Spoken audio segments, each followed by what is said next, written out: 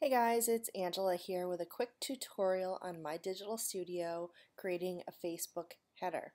So all I did here was go into File, New Project. I chose Custom 12 by 12 Square, Create Project. I gave it a name and hit OK. So I've already done that. Now on this blank 12 by 12 page, I created my header and my profile picture. I put my header up in this area and I created my picture down in this area, and I wanted it to be square so it would fit into my profile picture nicely.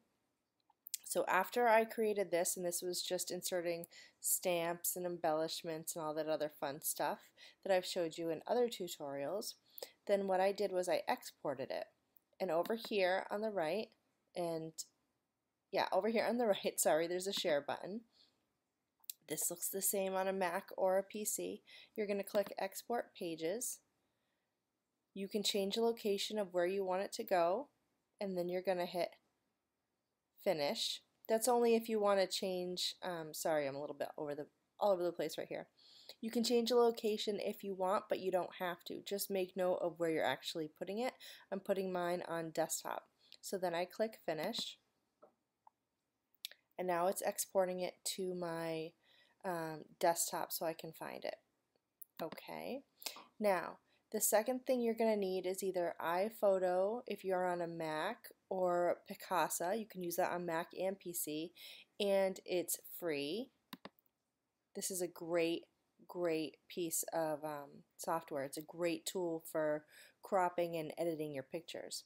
So you're going to go over here in Picasa to import.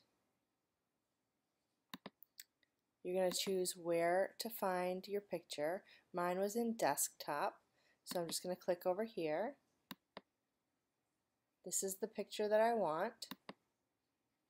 Okay, now I want to import that, and I'm just going to say put whatever name on it you want. Import selected. Fantastic.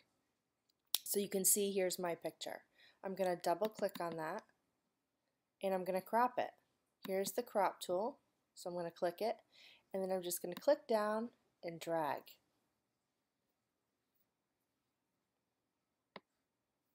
Then I hit apply. And there's my Facebook header. So easy. So then what I also did was I cropped out my picture, so I'm going to use that for my profile picture.